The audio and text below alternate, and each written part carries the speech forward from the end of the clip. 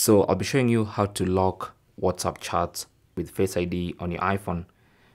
So what you need to do is launch WhatsApp. And even before you launch WhatsApp, you might want to go to the Apple App Store and make sure you're running the latest version of WhatsApp. So if you search for WhatsApp and it says update here, then make sure you update your WhatsApp application first, because it's a new feature. It's relatively new.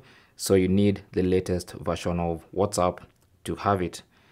Once you've updated WhatsApp, you can now go back to the app and launch it, and then select the specific chat that you want to lock. Let's go for this one, for instance.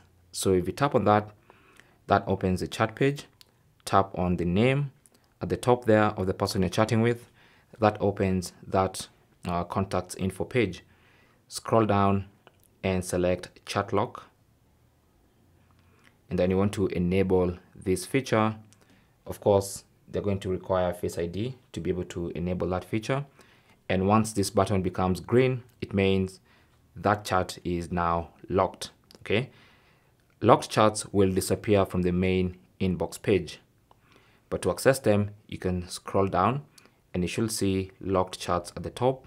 If you tap on that and authenticate with Face ID, you should see a list of all the locked chats in WhatsApp. And so from here, you can actually access the chats. You can chat and do everything you would do normally on WhatsApp. So it's as simple as that. The locked chats always will disappear from the main inbox page, and you have to pull down to access locked chats after verifying with Face ID. And that's basically how to lock chats on your iPhone with Face ID. Thanks for watching and good luck.